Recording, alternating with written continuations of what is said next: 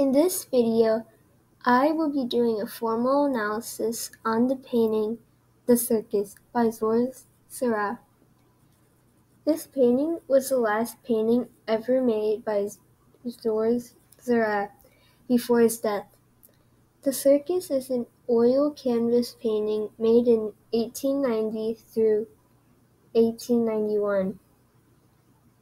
It remained an unfinished painting. In this painting, Seurat was trying to capture the emotions from one scene of a circus act, and would be the first painting to capture popular entertainment on a canvas.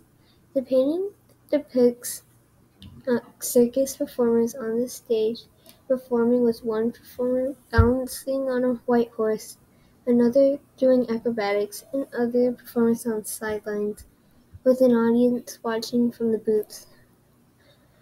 One element of design used in this painting to support the meaning of the painting was the element of design of color.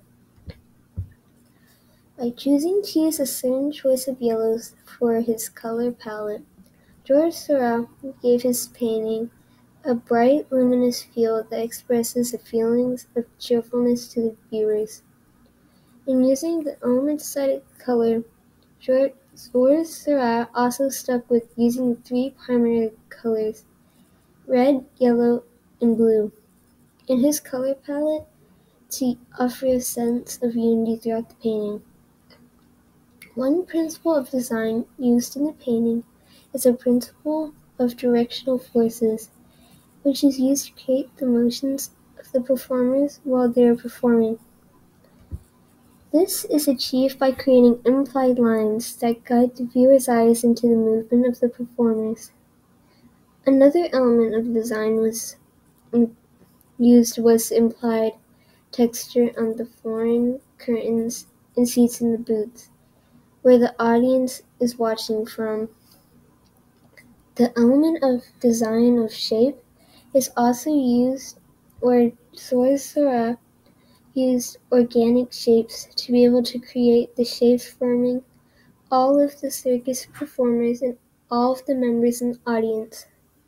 Geometric shapes were also used to form the railing between the booth and the circus stage, and also was used to form the shape of the booth and its seats.